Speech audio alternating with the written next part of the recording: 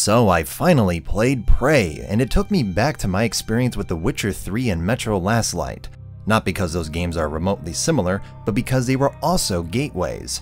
A chance for me to finally get behind a studio I've been wanting to love for years. Arcane Studios are one of the few developers in the gaming industry attempting to continue what Looking Glass and Ion Storm left behind, with System Shock, Thief, and Deus Ex. My issue with titles like the original Dishonored were never their aspirations, but their execution.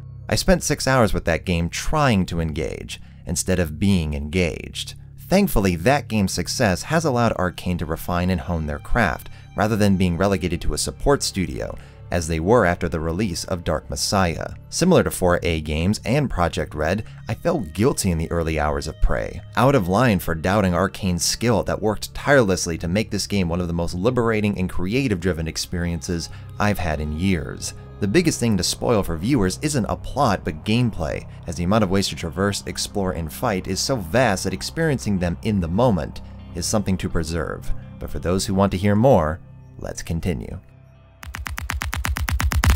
In video games, there's always been a progression towards making the player's inputs replicate their character's actions. The timing of animation, sound effects, and visuals all work together to make reloading a weapon, sprinting, or turning a wheel just right. What's received less attention are the worlds we inhabit, specifically in how they react to your actions, and that's mostly due to priorities.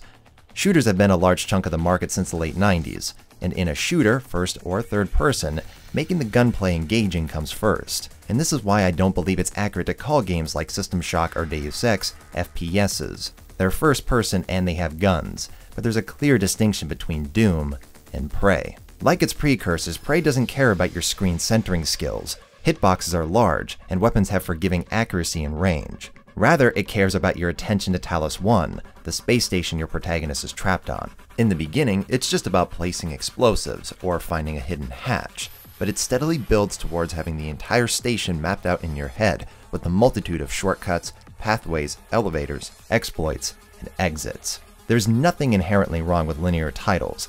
One of them was a personal favorite last year, but Prey has you constantly discovering more about the world, in both gameplay and story. Side quests, audio logs, and environments don't feel separated from the main narrative, but a part of the bigger story that goes beyond your character's involvement. Crew members don't feel like disposable clones, but real people with their own traits and fears. You're effortlessly immersed in this place of gorgeous architecture and horrifying creatures, and without kill barriers, canned animations, or arbitrary upgrade restrictions. Arcane was actively aware of these decisions, creating weapons, tools, and abilities that encourage you to utilize this freedom.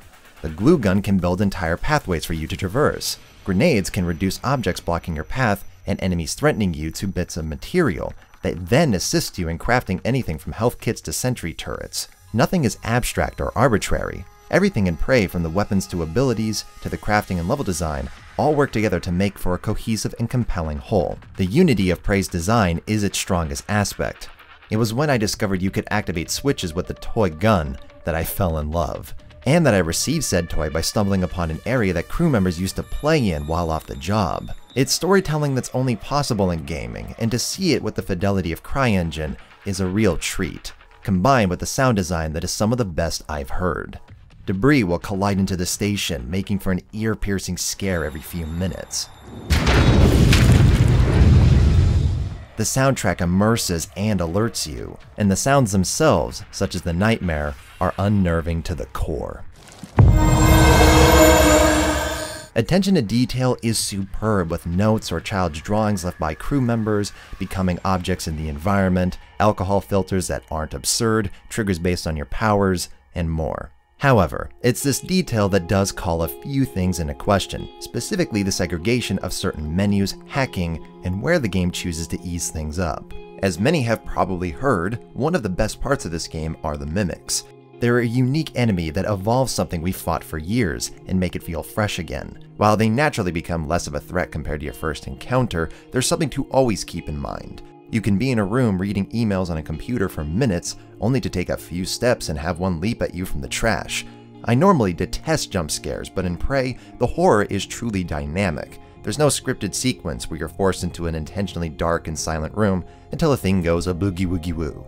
It's all generated within the game's systems, but a large part of what makes them a threat is that context. of viewing a screen in the environment in real time. Meanwhile, hacking, upgrading, and viewing your map takes place in an alternate dimension, where time and space patiently wait for you to hack a drone that'd otherwise fry your face. I'm not trying to be harsh on Arcane, as I understand they're very careful as to not overwhelm gamers unfamiliar with this style, and that less linear experiences like Far Cry 2, Stalker, or Elite Dangerous can lead to some players feeling lost and lose interest. But when Prey does such a phenomenal job of making a fictional space station feel relatable and tangible in a way that so few games achieve, it makes the more traditional elements stand out. Hacking, inventory management, or unlocking abilities don't have the logical systems that computer logs, objects, or physical effects do. Doors can be opened from a distance because you have a device with enough physical force to press that button from the other side. Meanwhile, hacking freezes everything around you because it's a video game. And speaking of hacking, it's not very good here. Now, hacking is something that's rarely, if ever, been done in a satisfying manner, and it is just a minigame, not detrimental to the rest of Prey. But while the recent Deus Ex's hacking can be argued to hurt pacing somewhat, it is a minigame that at the higher levels requires planning, strategy, and timing with limited utilities. There's choices to be made and stakes. Prey doesn't have any of this, instead making you move a dot to a specific location through a forgiving pathway. And your only punishment for failing on the handful of occasions that happens is to take minor damage. Not to worry, as that's normally fixed with a banana on the other side. Plus, the minigame doesn't evolve. Level 4 hacking is the same as level 1. The only difference is that you have to do the same thing 3 more times. However, when it comes to criticisms, I omitted something at the start. The game did remind me of The Witcher 3 and Metro Last Light, where I gained a huge respect for a developer virtually overnight. But it also reminded me of Alien Isolation, because just like that game, its brilliance overstays its welcome. And in order for me to explain, it's time to get into spoiler territory. Prey's levels are expertly crafted in almost all areas. The game's consistency in providing multiple options in ways that aren't absurd to the environment is nothing short of impressive. Each level has its own unique layout, hazards, and visuals. When entering for the first time, these levels are intimidating, tense, yet begging for exploration. The player is able to indulge in their wonder, and the best part is, this magic resurfaces throughout the game. Just because you're entering an area for the second time, it doesn't mean there's nothing to fear. Enemies can come back to dominate areas you previously wiped clean, and depending on your actions, new types might even be encountered in old places. It makes revisiting levels as unnerving as it is exciting. I just about had a heart attack the first time I stumbled upon a nightmare, and once more after realizing its appearance was tied to what I invested in my character. And the best part, unlike a lesser open world that forces you into the same pathways for transferring between sections repeatedly, Talos 1 is laid out more like an oval. It doesn't begin this way, but in the second and third acts, you'll be able to quickly drift around the station in a loop as you marvel at the scope of what you've memorized. However, instead of using these new environments, encounters, and entrances to build up to a grand finale, the game goes on, and on, and on, and on, and on, and on. And on, and on, and on, and on, and on, until you're met with a horrendously abrupt ending that probably should have happened 5 hours earlier. Areas that you previously indulged become infuriating to navigate. You'll be flying at the speed of sound to load into a new area only to walk 10 steps and encounter yet another loading screen. Also, you can collect the one thing you need and do the same journey in reverse, likely to give it to an NPC, which leads me to another issue with the third act. Mechanically, Prey is mostly superb. The convenience of the operators and ammo count of the glue gun may feel overly casual to veteran players, but the flexibility of the environment, combat, and how everything combines is hard to fault. The space station is vast and threatening while you're alone, piecing together the narrative through audio logs, operators, computers, objects, and the handful of characters that you talk to over comm channels. It was a wonderful moment when you finally see Daniela in the flesh, just from being the first normal person you meet after hours of gameplay. But it's when you encounter the rest of the crew members that you realize why the game truly had so few interactions with NPCs. Even if we're dead, it won't be over. We'll still be at their mercy. If only I could have put out the fire. It's contained, but I could have done more. The way they just... If only I had reached the power supply in time. What's wrong with you? The third act reveals what's behind the curtain, but not in the way I think the developers intended, because the game's mechanics and systems aren't quite strong enough to maintain their wonder and excitement for 20 hours. The nightmares lose their terror when you realize they just vanish the moment that timer is drained, or when you've got enough ammo to fight an army of typhons. The amazing sound design is dampened by the bizarre voice recording that makes the actors sound like they were ordered to chew their microphone. The drop in quality and padded gameplay I think is the reason why most comments I've seen about Prey's twist ending don't seem particularly shocked by it. Speaking personally, after skipping combat sequences due to my growing impatience and running back and forth on the station for hours just to get a "we did it" screen, I knew there had to be more to it than that. And surprise, there was a post-credit sequence. It's a shame because the twist is a rather brilliant incorporation of the simultaneous immersion and disassociation with the protagonist that almost all games have.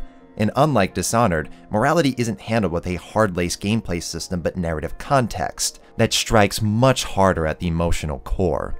However, with all that said, this game's weaker third act, just as with Levine's homage, doesn't negate Prey's magic. Talos 1 is one of the best worlds I've experienced in a game, and the improvement that Arcane has shown in just a few years is remarkable. All there's to hope for now is that this Prey will get the sequel it deserves. This game was gifted to me by the Gamertron Show, an excellent YouTuber in his own right, so be sure to give him some love. And thank you, Gamertron, for sending me this awesome game. How do you actually choose which series get featured in years later? Halo was the first franchise I covered because it's the one I've sunk the most time into over the years, followed by Mass Effect. And then games like Spec Ops: The Line have greatly influenced me in terms of what I do and what I hope to do in the future. My connection to Years Later, though, has always been a secondary aspect of it. To me, the primary goal with Years Later is to cover the past, present, and future of the games. Do you consider your voice a blessing or a curse? Neither, because then it would have to be remarkable in some way. Is pineapple an acceptable topping on pizza? Yes! Tits or ass? Both! Favorite operator in Rainbow Six Siege? Oh, that's a really tough one, though funny enough, the characters that I have the highest kill-death ratio with are IQ and Ella, which means that my skill is dependent on how tight the character's pants are.